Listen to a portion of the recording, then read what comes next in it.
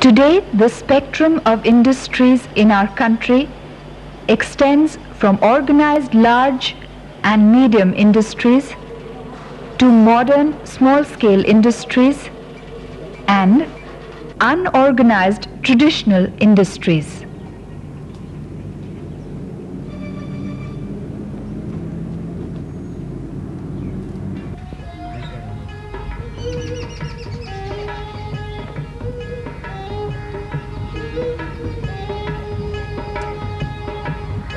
Traditionally, an Indian village enjoyed almost complete economic autonomy and self-sufficiency.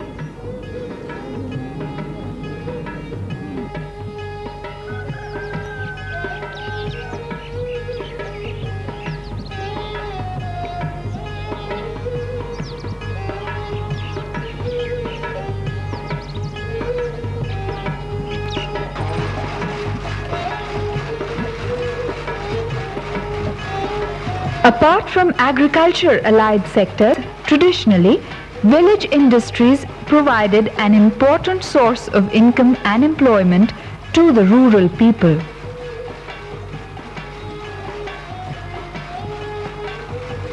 Artisans, though on the lower rung of society, were an integral part of economic and social rural organizations.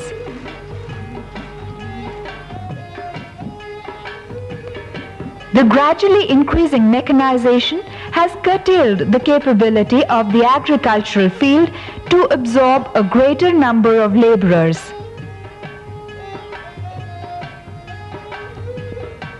This made a dent, restricting traditional industries, thus creating unemployment in rural areas.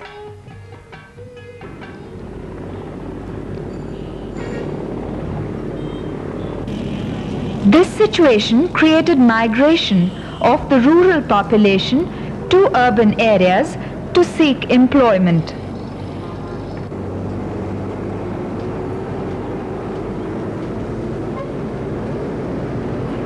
The increase in migration trend has resulted in a number of socio-economic problems.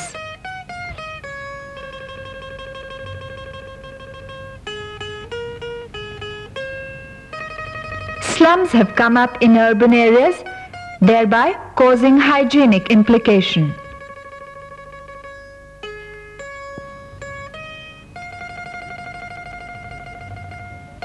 This has necessitated promotion of village and small industries to prevent migration of rural population. The rural industrialization has helped in overall growth and dispersal of industries through the entire length and breadth of vast rural India.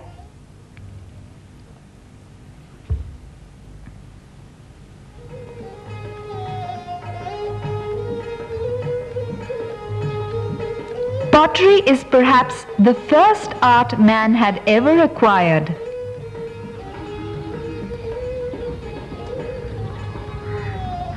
It is basically a creative work.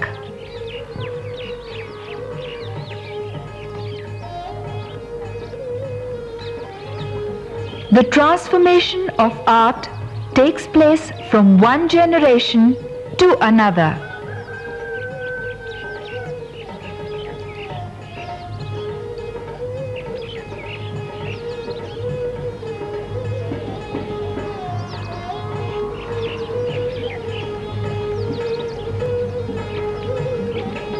industry is an indispensable economic activity, and lakhs of artisans depend on it for their daily bread.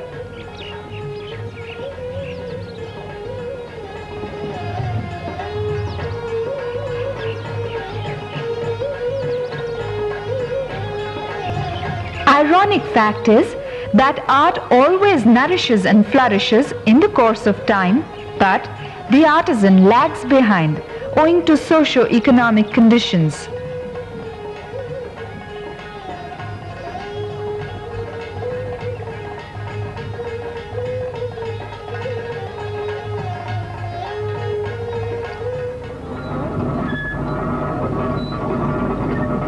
The art of making khansari and gur from sweet extract of sugarcane is an age-old agro-based cottage industry.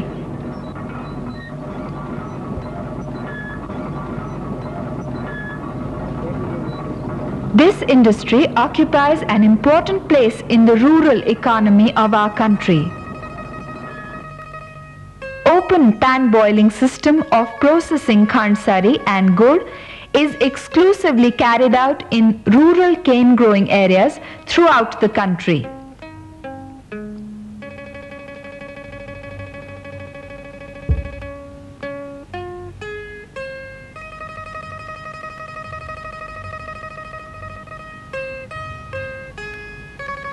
It is estimated that about 25 lakh persons are engaged in this particular vocation.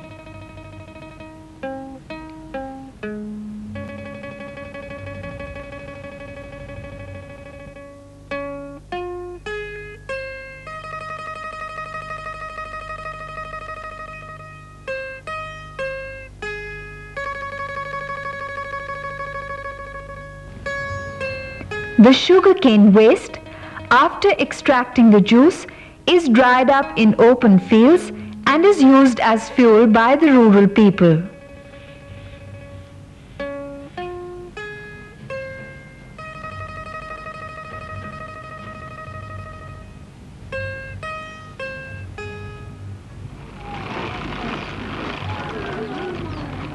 Handloom industry provides largest employment in the decentralized sector, next only to agriculture. In the production and export fields, handlooms have registered significant increase and have contributed in a big way.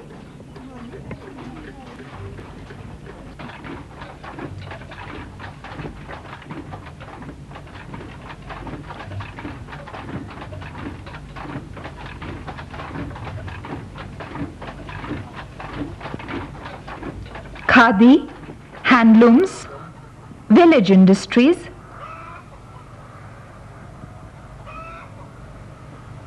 handicrafts are the subsectors which constitute the traditional industries.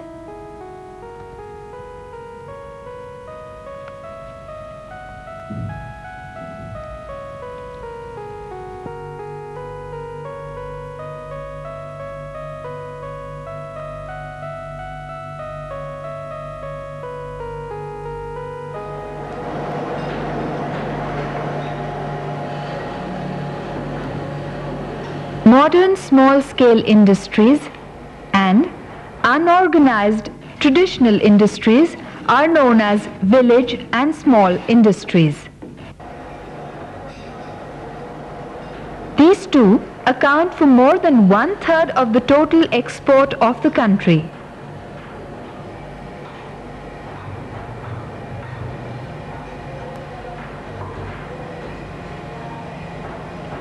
In terms of value added, these contribute about 50% of that of manufacturing sector. More and more sophisticated items are being produced in this sector and have been accepted in India and foreign markets increasingly.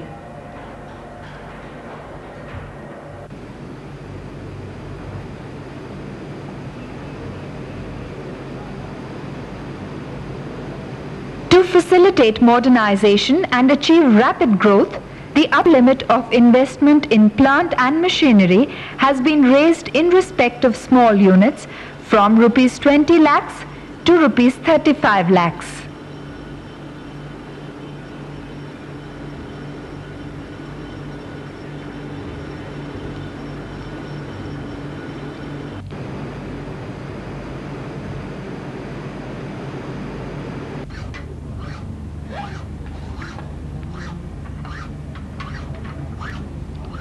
Ranging from small mixing components to manufacturing heavy-duty gears, this sector has shown a vast scope for productivity.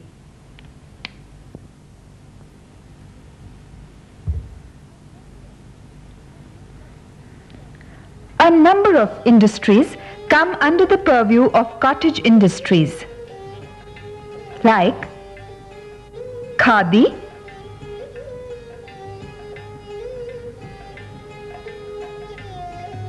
handlooms,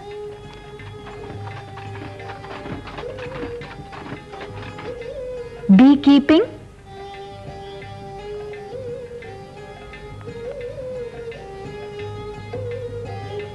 poultry,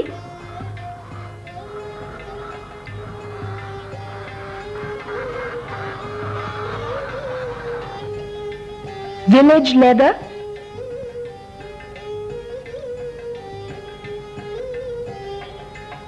soap making,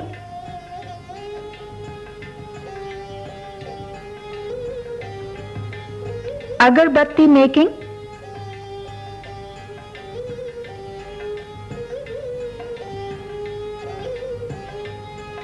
gur and khandsari,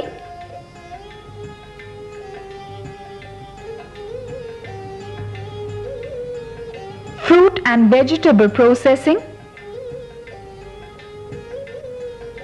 carpentry,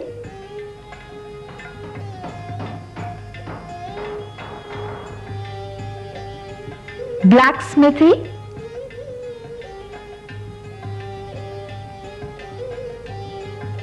manufacture of biogas,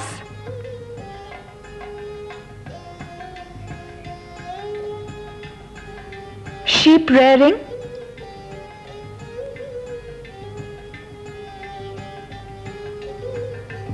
bamboo and cane work,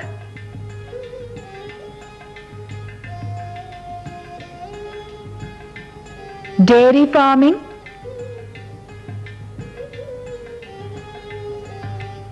ghani oil, etc. The production in village and small industry sector has increased from 33,538 crores in 1979-80 to 65,730 crores in 1984-85. Exports from rupees 2,280.62 crores in 1979-80 to rupees 4,557.56 crores in 1984-85. With regard to employment, it has increased from 233.72 lakh persons in 1979-80 to 315 lakh persons in 1984-85.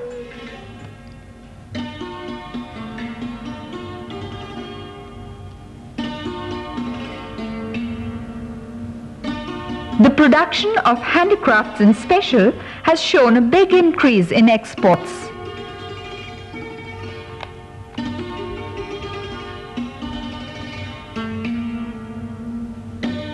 Special emphasis has been laid on the preservation of crafts, skills with respect to cultural heritage, artistic and aesthetic beauty of certain handicrafts.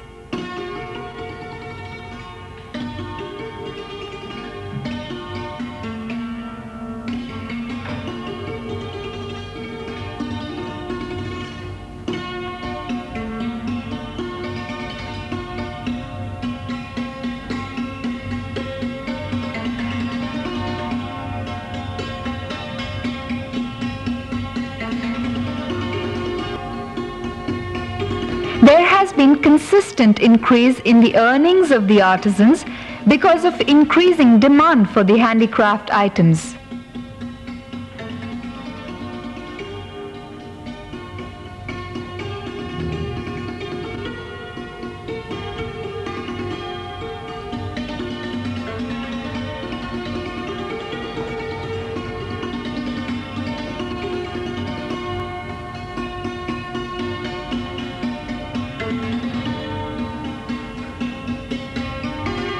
These goods have fascinated the foreigners in special and have created a good market in India and abroad.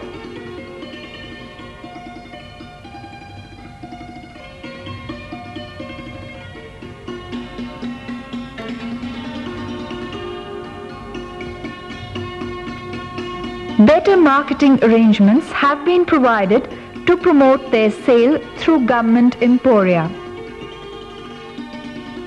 The production to handicrafts has increased from rupees 2050 crores in 1979-80 to rupees 3500 crores by 1984-85.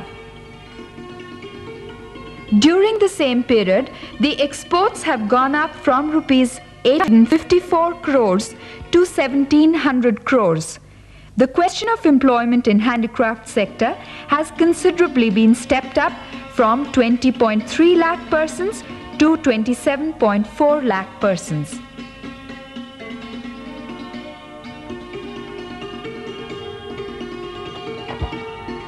The rural industrialization has thus created opportunities to facilitate the attainment of major tasks for removal of poverty and steadily narrow down the disparities between urban and rural incomes.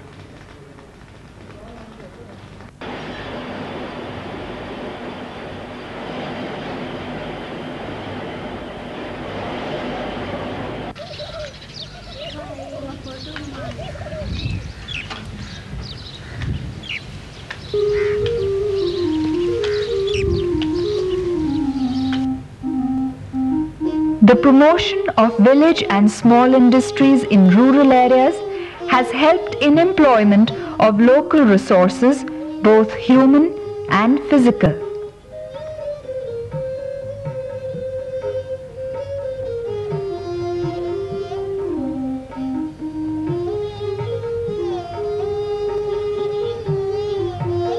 This has also helped revitalizing and developing traditional industries.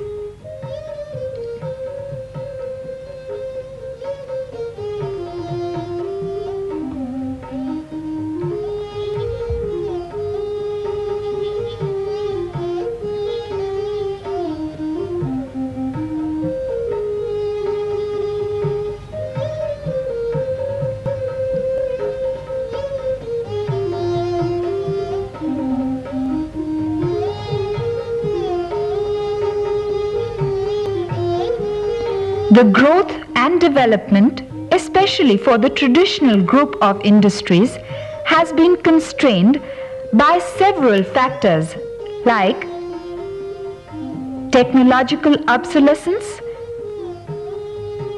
unorganized marketing channels, unorganized nature of operations, inadequate availability of credits, deficient managerial and technical skills.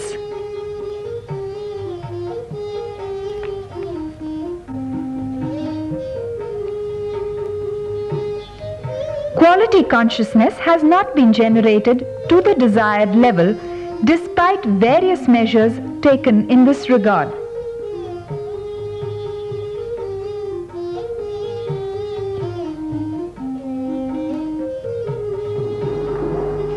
All these constraints have resulted in placing this sector at a disadvantage vis-à-vis the large industries both in domestic and export markets.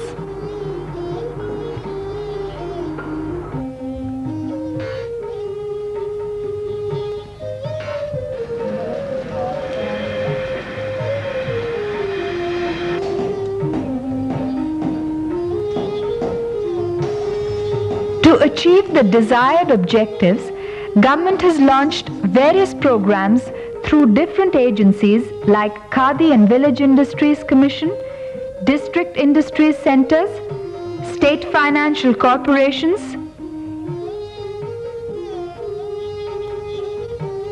Industrial Development Bank of India, District Rural Development Agencies, Small Industries Service Institutes, and Rural Industries Planning Committees, etc.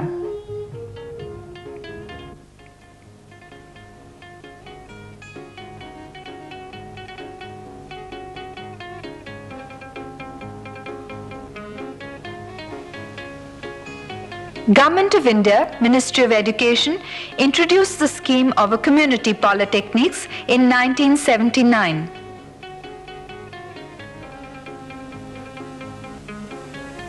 These community polytechnics are engaged in identifying the need-based trades and are imparting relevant training for gainful employment to the rural poor and for upgradation of technology in traditional skills to increase productivity and improve quality.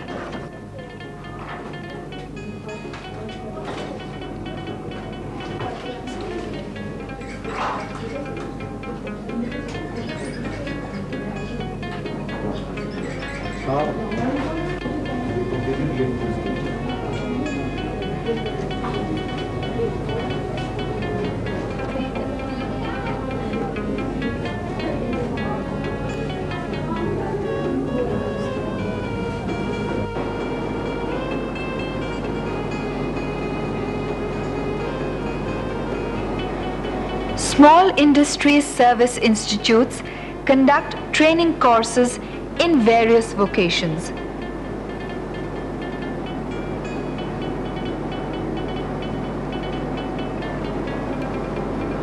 Training is imparted in glass blowing,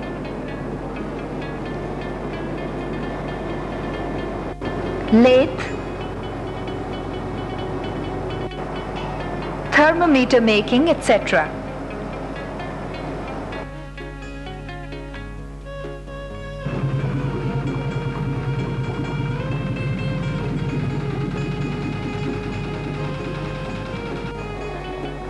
इसको हम थोड़ा सा और छोटा कर देंगे तो आपकी राइटिंग बनेगी।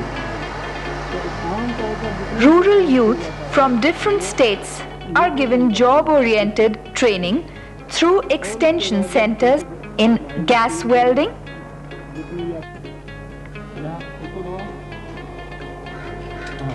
तो एक टैग दोनों इधर लगा लो तो दोनों एंड को कवर करना। उसमें फिर diesel engine repairs, चैम्बर में धमाका होगा, धमाके से पिस्टन नीचे high low gear lever, tow tractor repairs, etc. पहले फर्स्ट जो है इंजन को स्टार्ट किया, एक्सीलेटर देने के बाद में मेन शिफ्टिंग गियर लीवर से गियर चेंज करना।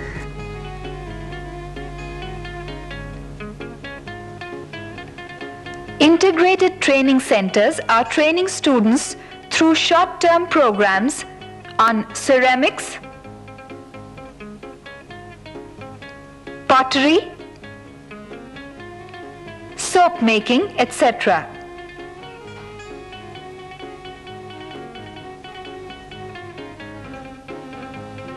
टेस्ट करते हैं कि ये ज़्यादा अल्कली या ज़्यादा कास्टिक या ज़्यादा एसिड तो नहीं रख रहा है।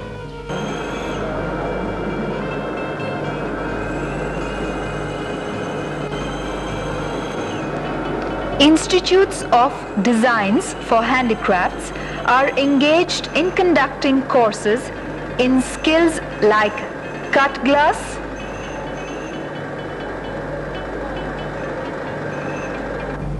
pottery, etc.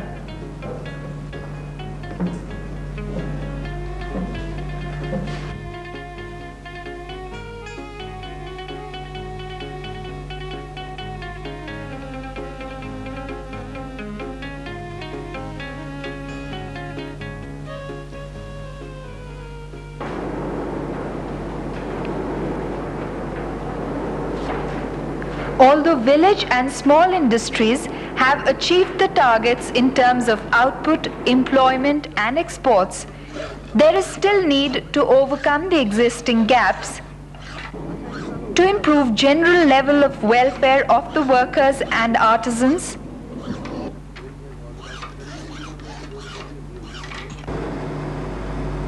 to strengthen entrepreneurial base, to increase opportunities for self-employment, to expand share of its products in domestic market through market support, to optimize utilization of existing capacities with adequate supply of raw materials. Also, there is need to transfer appropriate technology and to employ local resources, both human and physical, to enhance this sector's contribution in building an economically stronger nation.